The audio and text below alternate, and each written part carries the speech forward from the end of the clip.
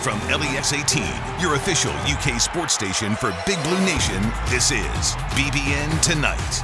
Presented by Central Bank, the official bank of UK Athletics. Welcome to BBN Tonight. I'm Anna Tarullo. And I'm Maggie Davis. Thanks for joining us. It's Kellen Grady night. We'll have another mic'd up segment and an interview with him. That's right, but it's summer, so it was just a matter of time before someone with no ties to Kentucky wrote a Coach Cal to the NBA article. And that's tonight's Big Blue story presented by Baptist Health. A Yahoo Sports NBA writer included Calipari in a list of names of 10 NBA coaching candidates to watch. Of course, Cal's name's in the headline of the article, like it always is. Makes sense. Of course, Yahoo cites that multiple unnamed sources, as they always are, say Calipari is open to returning to the NBA. So, of course, Calipari took to Twitter, writing, "It's that time of the year. Why do rumors always start when we're in the middle of recruiting? I have the best job in the country with the best opportunity to impact young people and add value to their careers, and that hasn't changed. This season can't come fast enough."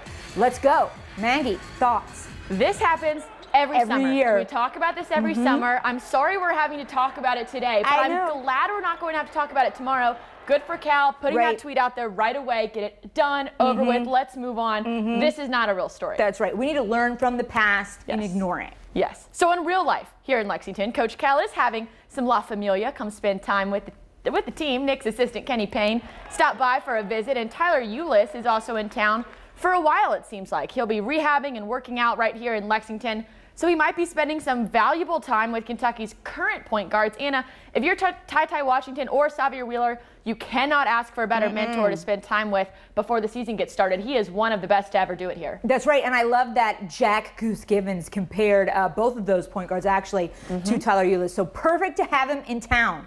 Two cats from last year's basketball team have been invited to the NBA Combine. That's Isaiah Jackson and BJ Boston. They'll head to Chicago from June 21st through the 27th. They'll participate in shooting, strength, and agility drills, plus interview with NBA teams and play a little bit of 5-on-5.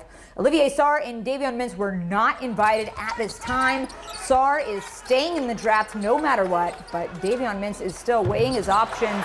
The last day to withdraw from the draft and maintain collegiate eligibility is July 7th, and that's exactly 3 weeks away from today. And then the draft is on July 29th. And remember, the Combine is not the only option for these guys. The G League Elite Camp is June 19th through the 21st. That one is set up for players who were not originally invited to the Combine.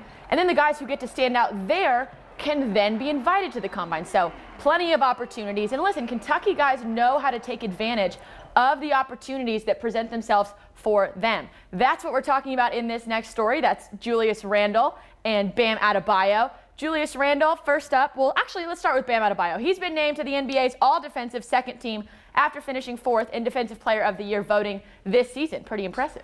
Exactly, and most improved player wasn't enough for Julius Randle. He was also named second team All-NBA. That's a big one. Randle was the only former Cat to make an All-NBA team this season, and only 5 total players from the Calipari era have ever made the cut. You can probably guess who they are. That's Anthony Davis, Karl Anthony Towns, John Wall, DeMarcus Cousins, and now Julius Randle. That's some good company. That's the best company. Madison Lilly is out to earn another award of her own, and this one is a really cool one, Anna. The former Kentucky volleyball setter is a finalist for ESPN's Best Female Collegiate Athlete Award. That will be presented at the network's annual ESPY Award show later this summer. Lilly is one of 4 finalists, but there's good news here because there's a fan voting component, so you know the BBN can help her win. Voting is open right now all the way through Friday, July the 9th. Head to bbntonight.com to vote for Madison right now. She needs your help. Get on there and vote. Ryan Howard is spending her summer vacation like she always does, playing on a national stage for USA Basketball. Howard has been with the Team USA in Puerto Rico for the AmeriCup. She started all 3 of the games and is averaging just shy of 13 points a game. Team USA's game against Argentina was canceled due to COVID protocols, so we're advancing to the quarterfinals as the group's top seed. They take on the U.S. Virgin Islands tomorrow at noon. Big Blue Nation came through in a big way for the UK baseball team. Remember that teddy bear drive that we talked about from Kentucky Proud Park? We talked about it a lot during the season. Well, the team ended up collecting 658 bears to donate to the Kentucky Children's Hospital, and head coach Nick Mingione was there to deliver the bears. For our guys to show up, and next thing you know, there's 5, 6, 7, 8, 9, 10, and the next thing you know, we have hundreds of teddy bears. So just very thankful to our fans.